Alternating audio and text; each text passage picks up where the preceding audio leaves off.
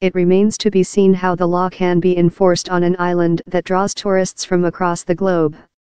The tourism industry is trying to educate visitors, but a smattering of tourists interviewed Wednesday, the day the law took effect, said they had no clue. Amy Pawlowski, who was visiting from Phoenix, had not heard about the new restrictions on mobile devices.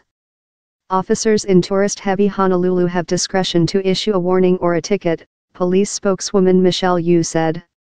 "We realize not everyone is going to know," she said. "Local laws could vary." The National Safety Council, which has been looking at the issue of distracted walking since 2015, praised Honolulu for being a leader on the issue.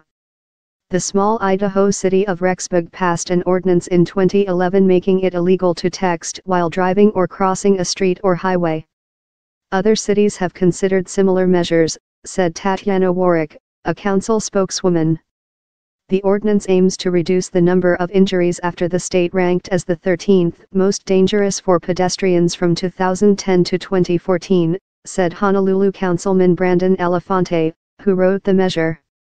Elefante said he pushed the measure partly because a high school in his district with nearly 2,500 students is on a busy highway. Students at Waipahu High School did a survey and found 1,000 classmates in a 20-minute period jaywalked, crossed against traffic lights and used electronic devices while crossing, he said. The law went into effect 90 days after the mayor signed it in July. During the 90 days, police say they have passed out informational flyers across the island. Jim Cartisser, a tourist from Twin Falls, Idaho, said getting a ticket while on vacation could leave a lot of people with a sour taste in their mouth leaving Honolulu.